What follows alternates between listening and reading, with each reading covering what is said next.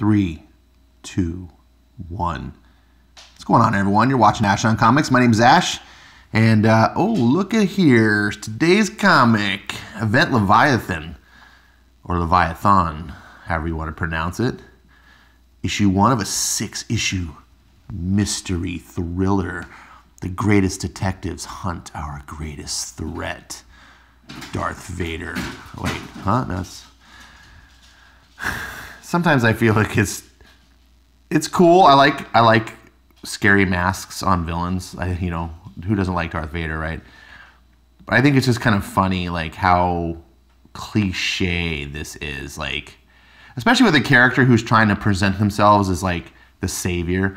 One of the interesting things I like about Leviathan, the guy Leviathan, which is really confusing. They have the organization Leviathan, and then this guy is calling himself Leviathan, is that, like, oh, he's presenting himself as kind of a good guy. He's presenting himself as, like, look, the heroes don't work. He's actually talked to some of them and been like, join my way. We're going to do things right.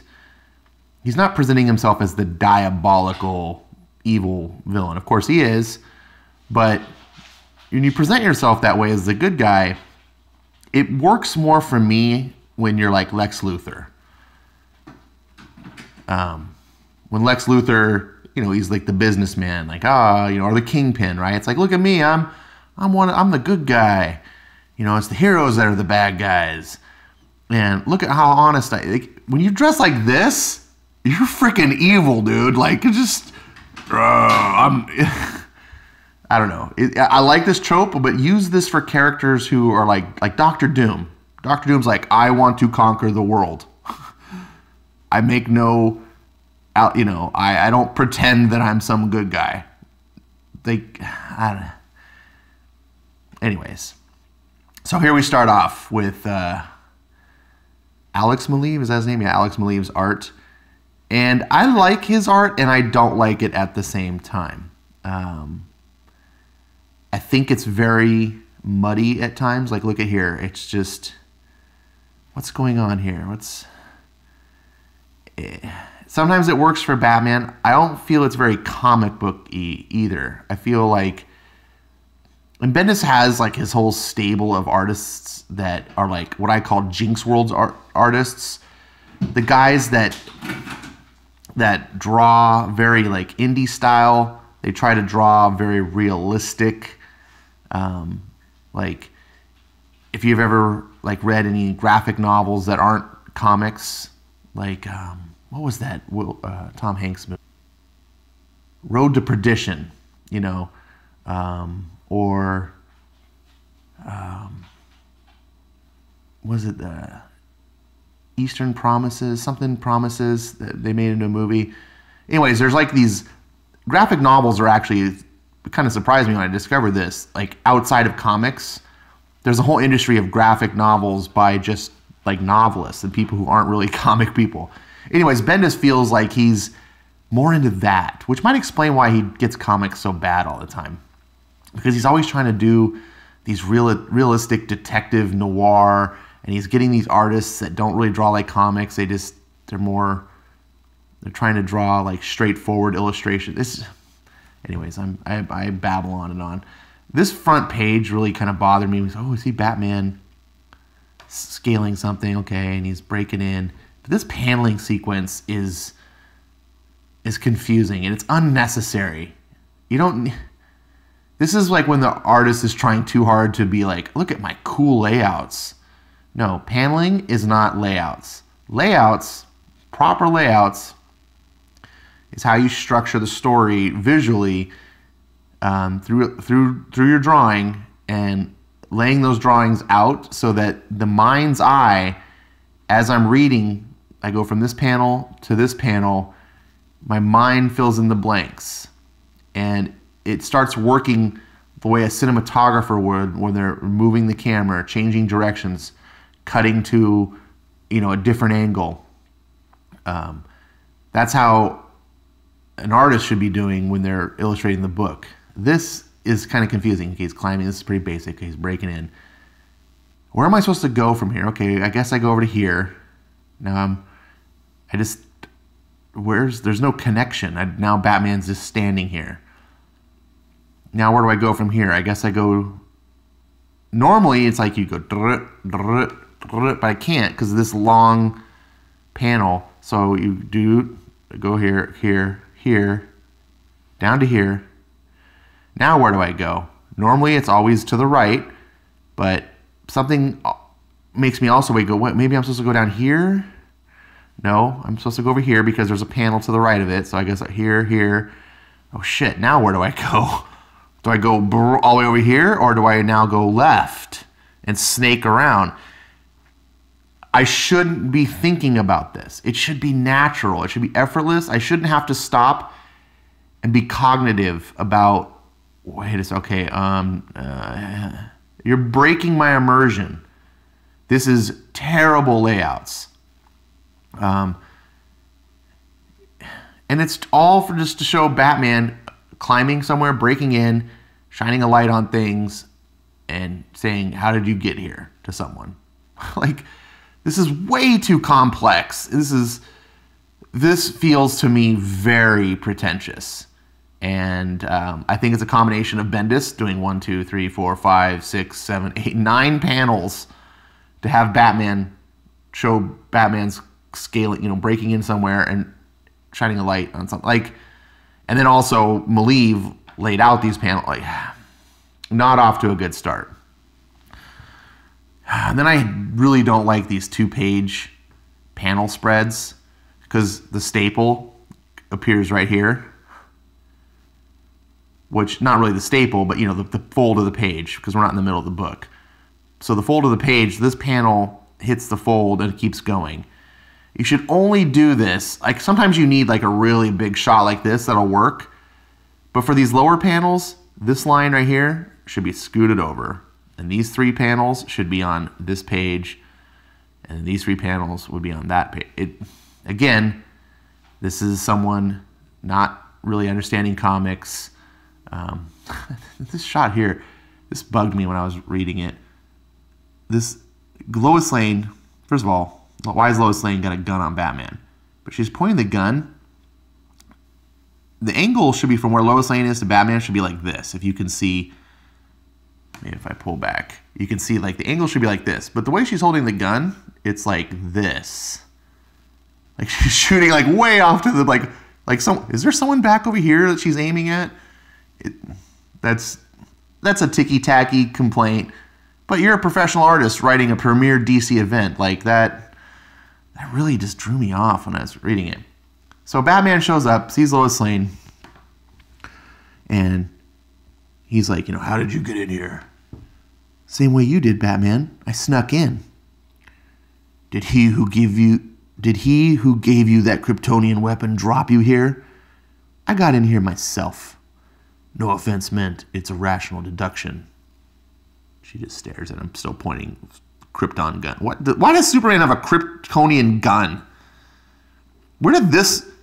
So Superman has like an arsenal of weapons now, and he's like armed to Lois. Here, have this super gun. Okay. You're right. Hi, how are you? I'm Batman. It's always weird to see... Sorry, it's hard to read when I'm like trying to look around the camera. It's always weird to be anywhere with you without him, not me. It's a wardrobe thing. Also, where we are, he had urgent family business elsewhere in the galaxy, or of course he would be here. So essentially the first time in Bendis's being at DC, continuities mattered. Like, even in Superman's own books, Superman's in the Phantom Zone in one book, in the other book he's fighting fires. Like, it's never mattered what's going on with Superman. Like, right now in Superman's off in space doing fighting roles or something stupid. So, yes, that makes sense. But it's never mattered until all of a sudden now. Basically, Bendis wants to write a Batman story, and he doesn't want Superman to be in the picture, and this is a lazy excuse. Or, not lazy, it's a convenient excuse. But I'll accept it because that's the way things should be. He's quite hot under the collar about all this. I know he is always where he's most needed. and I know why you're here. I heard about your father. Cut the crap. Where is she? Where is Talia al Ghul? Where is Cobra, Event Leviathan? I think they redacted the event incorrectly. I think that's a coloring mistake. It looks like, up here, it looks like it's supposed to be like a bunch of text, and in the middle of that text, Event Leviathan appears. And I think and I was like, that's a really cool way of like because I was like, what the fuck does Event Leviathan mean? But if it was like a bunch of text and there was like da-da-da-da-da event, da-da-da-da-da-da, Leviathan, da-da-da-da, you know, and then everything was redacted but Event Leviathan, we go, oh, okay, that's where that comes from. But they redacted the event. So I don't know what they're doing. So Lois Lane tells her little thing. Leviathan has already destroyed all the corners of our world intelligence community in one day-long destructive swoop all over the world. Argus, DEO, Spiral, Cadmus, gone. Everyone who ever worked there or for them is gone. The buildings, the people destroyed without a trace, like they never existed. At the same time, Leviathan went after Amanda Waller, who runs Task Force X and Argus. They came after her at work and at her home. Her, Amanda Waller, in her home. And they left my father, Argus's Sam Lane, to die in the same attacks. When he gets up, they're in a lot of trouble. But at the same time, they kidnapped Clark Kent, my husband, in some sort of botched internal struggle between Talia and whomever Leviathan is now. This little box right here that I just read. Oh, sorry. And they let him go to tell the world the story. These 3 boxes, this is the Superman Leviathan Rising special that cost you $10. If you want to know what happened in that special, you can watch my review. Or you can just read these 3 boxes and save yourself $10. Everywhere we turn, more suspects and clues. Waller is missing. My dad lies near death. Oh, man, I'm getting bored. I can't help but feel that right here, right now, this is what it feels like. This is what change feels like. It feels like you're in a great deal of trouble, Miss Lane. I thought she was going to say Trump. Am I right? Am I right? It feels like... Never mind. It's a bad joke.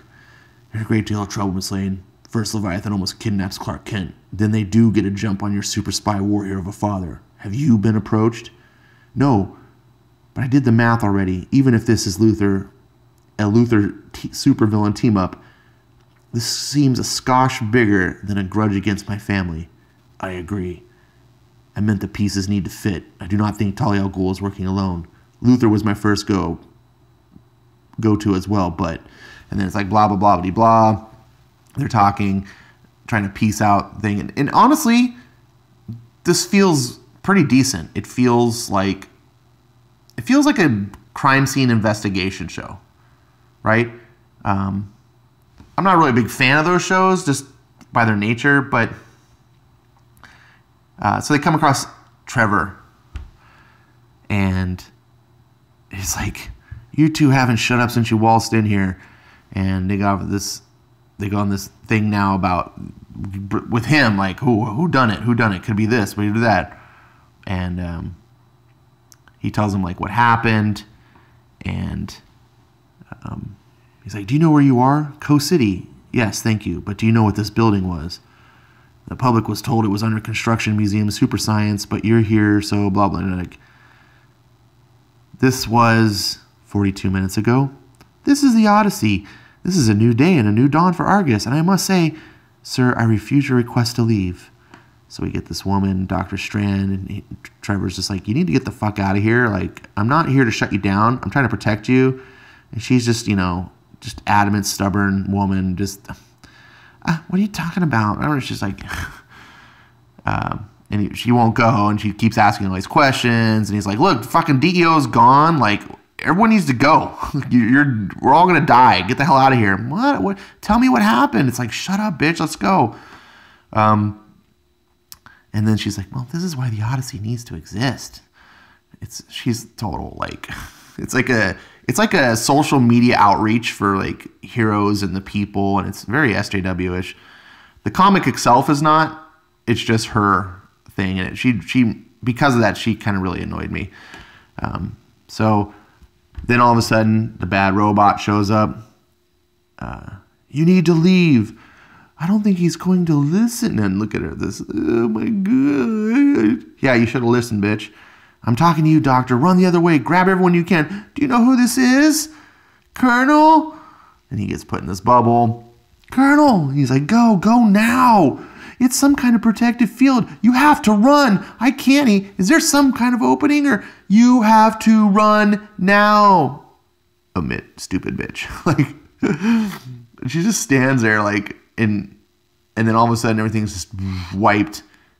And he's, oh my God, she's annihilated. And then this is a really cool shot. The whole building, boom. Remember what it looked like? Let's go back. Boom. I was like, oh, damn. Okay, that's a cool shot. And here's the wreckage. Pretty cool shot. Steve Trevor is still alive because he was put in this protective bubble. Who knows why? So they're talking about, it wasn't Talia, it was someone else. Was it Luther, Fourth World? Not the Joker. My husband said there was someone else with Talia. At his kidnapping? He never saw his face. He said Talia wasn't her usual self as well, whatever that is. So they talk about the event Leviathan, like I said, they let him go so he can spread the message. They eventually come to the realization after talking a lot that, because first he's like, I'm Leviathan. I must be because, not that he really believes it, but he's trying to confess like he's made to look like a Leviathan because he's the only one that survived. He can't prove it, And then it's like, well, but Lois is Leviathan because of this. And then they kind of all determine that it's all meant to be this sort of like who's who, point fingers, like it's you. And so all this distrust. To the point where Steve Trevor pulls out a gun and shoots Lois Lane. He's like, they're just talking about it. He's like, I do not think she has anything to do with this. This may have happened to her. And he's talking about Talia al Ghul. Her dad, her family, I've studied the whole life. They're deceitful liars who will do anything and say anything to protect their own. So I'm not buying any of this. Bam! Just shoots Lois Lane. What the? And then, he gets zodded. And at first I was like, did Batman zod him? And you see this arrow. And it's like, oh, Green Arrow just shows up. Taser arrow. Stay down, Steve. And, oh, don't touch him for 3 minutes. Why does Bendis always got to put the little quippy line at the end of everything? Hit him again. No, Green Arrow. He's not a suspect. So he's yelling at Steve. He's like, this happened on your watch, Steve. So now the four of them are talking about what's going on, trying to piece things together and how they have to come together and get the world's greatest detectives. I don't know why Batman needs help, but apparently. So they're like, great, tonight, my place or yours? Yeah, why don't we meet at Lois's place? That would make sense. So in the background, we see a mysterious figure. Come here, Lane. You barely clean the scratch. And of course, she's super tough. She's got a bullet hole in her shoulder. She wouldn't let Batman help her. Now Green Arrow is like, let me fix this. And she's like, it's fine. We have bigger. Ow. If it's not Talia, who's running? I hate this. You're shot. Don't be like, oh, I'm woman power. I don't need your help, men. Stupid. You got a bullet hole in you. Let Batman help you. Who's running Leviathan? That is the question. Oh, get it? The question. Ow, again. And then he flees. And then you see something in the background here that looks like eyes. And then darkness. Open your eyes. And we cut to the bright. Dr. Strand, you are completely fine. You are safe. Argus, the Odyssey, are gone. They were destroyed. And for that, I'm sorry. But the ideas behind it were outstanding, and now they can bloom into the world in full. And so this is Leviathan talking to her, and he's just like, I read all your ideas. I love them. They're beautiful. Blah, blah, blah. He starts using her words to like, and it's full on like indoctrination. And I really appreciated this. I was like, wow, this is a really cool villainous thing to do, right? You got this person who's full on SJW, who's doesn't like authority, thinks one of the things that make, I think, SJWs and hardcore progressives very, very dangerous is they don't respect the authority that they're under, yet they want to instill their authority over you. This is one of these type of people. Like, oh, they hate the rules, and they don't help me, and everything's wrong. I should be writing the rules. She's one of those type of people, which of course Leviathan is too, and he's appealing to that. And he's like, we're going to start over. Imagine a future not dictated by fear. You wrote those words. Imagine where we'd be. And she's just like, oh, it's like appealing to her. We are Leviathan, and tomorrow, with your help, we won't have to imagine a better world. And here's the credits. This was a good book. It has been a while. Okay, not that long. Bendis writes occasionally a good book now and then. Now, I don't want to get too excited because Man of Steel started off really good. It's hard to judge Bendis books by the very first book because his problem isn't knowing how to write. His problem isn't knowing, how to do dialogue or how to structure the story. His problem is in actually delivering a 3-act structure, plotted story with a resolution. If you watch my reviews of Superman, my biggest complaints, this is also true with Young Justice, it's just a bunch of nonsense. Nothing's happening. There's really no plot. The characters don't act like themselves. Nothing is believable. It's just a bunch of hippity-hoppity nonsense with sitcom dialogue meant to appeal to Big Bang Theory fans. Just like, oh, it's so quippy and funny, and they just all banter back and forth all the time, and I just love it. That's what Bendis does. In Superman, nothing happens. I just did a review of issue 12. Please read it or watch it if you can. And give me some feedback. I wasn't really happy with it, but I've gotten some positive feedback. People saying it's really good. So that's not me trying to promote. Like I said, I was a little hesitant. I'd like some feedback. I'd like to hear potentially counter to that. I love hearing that my videos are good. People say, oh, your video is really good. That's very nice, and it makes me feel good. Truly it does, but it doesn't help me get better. So anyways, in that book, you can see all my complaints about Superman and the whole series. But this book was pretty good.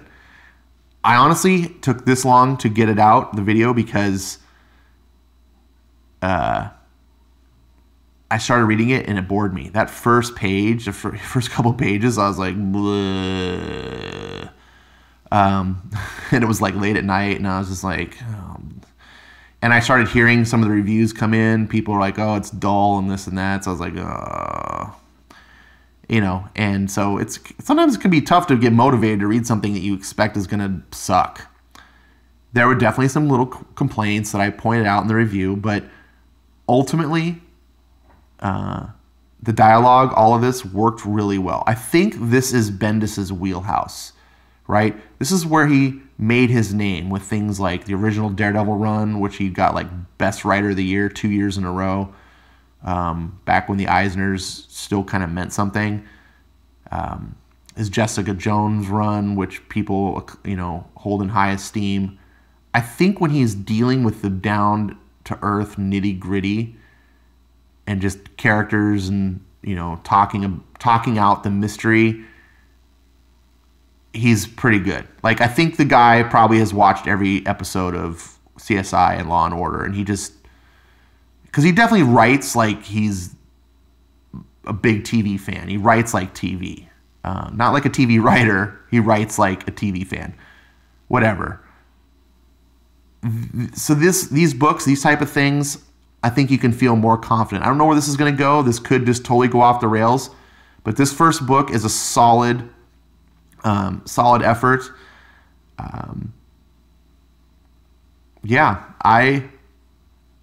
I would have to give this, I'm trying to think of what I would give this as a rating.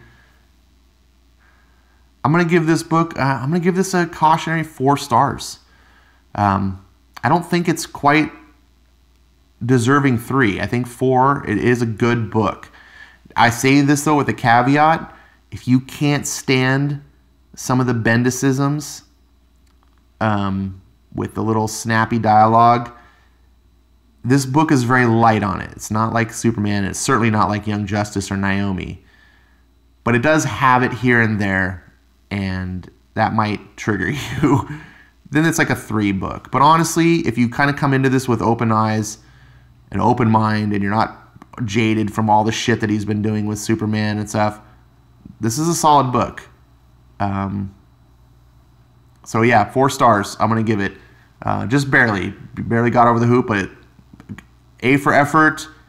And I'll be reading the next. I'll fill you in as long as Quirks can keep allowing me to read his books, because I'm not buying Bendis anymore. See you next time.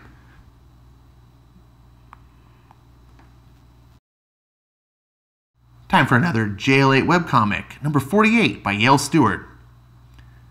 Looks like the boys are back in town. Get down here, Lex. I've got something to say to you. Humph.